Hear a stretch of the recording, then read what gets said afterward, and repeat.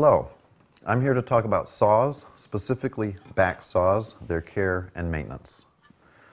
Lie-Nielsen Tool Works makes about a dozen different back saws, from the dovetail saw size to the 14-inch tenon saw, the carcass saw. All of these sizes are available in rip and cross-cut tooth configuration.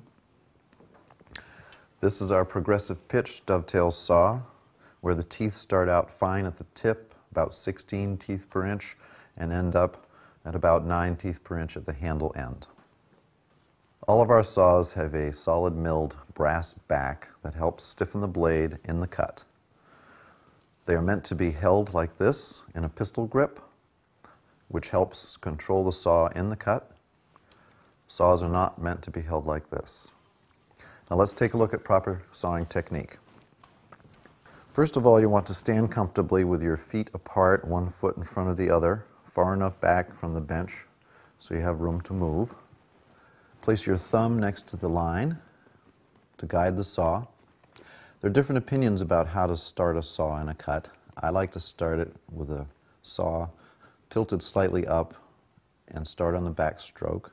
The important part is not to have too much pressure downward in the cut. Let the saw do the work. As you establish the cut, you can apply a little more pressure, but even then, let the saw do the work.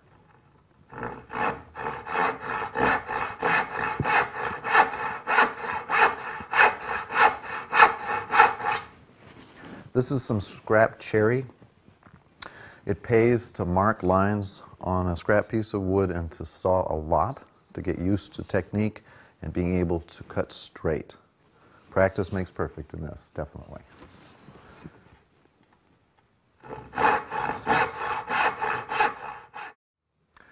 Sooner or later, you're going to want to sharpen your saw. Every cutting tool needs to be kept sharp for optimal performance.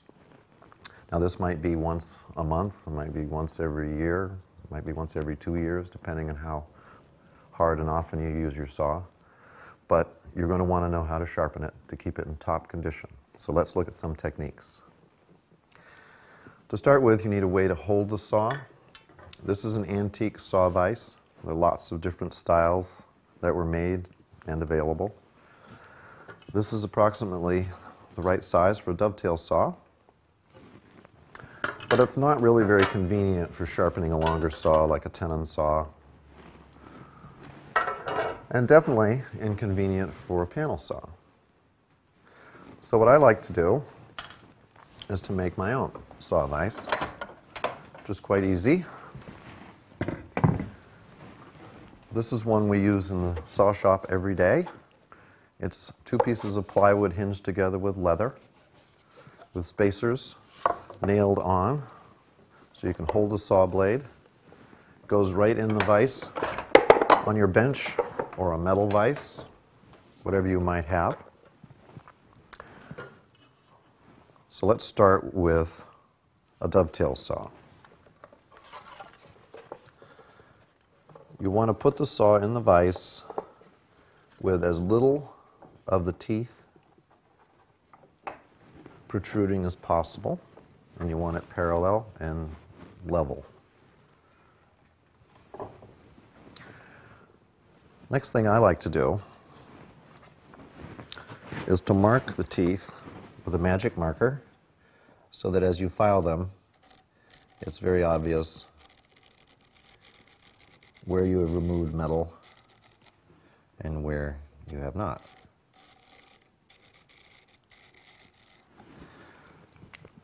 Now our dovetail saw is a rip saw, which means all the teeth are filed straight across. That means that you can do all of the filing from one side if you want to, and be careful to hold the file square to the blade and horizontal.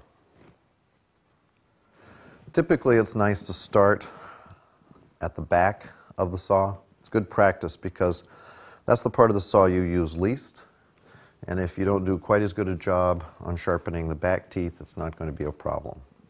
By the time you get to the front, you've got into a good rhythm.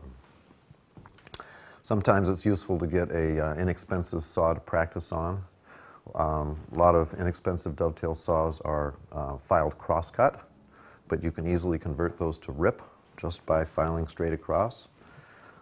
But don't be afraid to file a saw.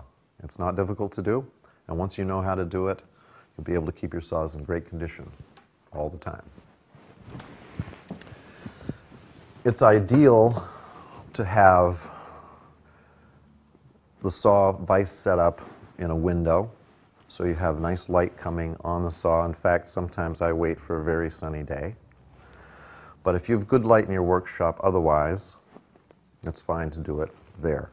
It's also ideal to have the saw at a height where you can stand. If you do a lot of sharpening, you should try to set that up. But for occasional sharpening, using it in a bench vise with a stool works just fine. If you have a very long saw, you might want a stool with rollers so you don't have to keep moving yourself as you go down it. Okay, let's start. For sharpening Western saws, use a triangular file. This is a 4-inch double extra slim, which is the right size for a dovetail saw. It's important to use the right size file and not one that's too big or too small.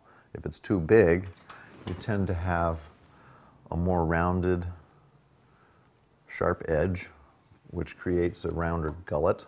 It's okay with big teeth, but not with small ones. But more importantly, you want more than half of the file to be out of the tooth as you're filing, so that as the file wears, and you're going to want to rotate the file to use a fresh edge, that you'll have more than half of the surfaces fresh and sharp and not worn. Now, I like to start at the heel or back of the saw, place the file in the tooth, make sure it's contacting front and back properly. Don't use a lot of downward pressure, easy.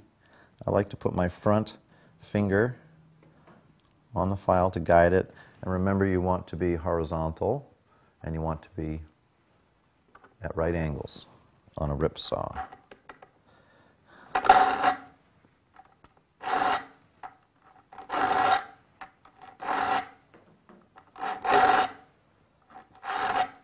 Now,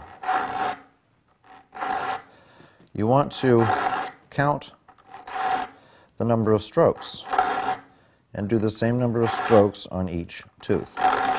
So if your saw is very dull and you have to take 3 or 4 strokes to remove the black marking, you need to do that on each tooth. Here I'm just using 2 strokes, pretty light, moving down the saw. You get into a rhythm as you go. If you push down too hard, the file has a tendency of catching on the tooth that's leaning towards you. So go lightly.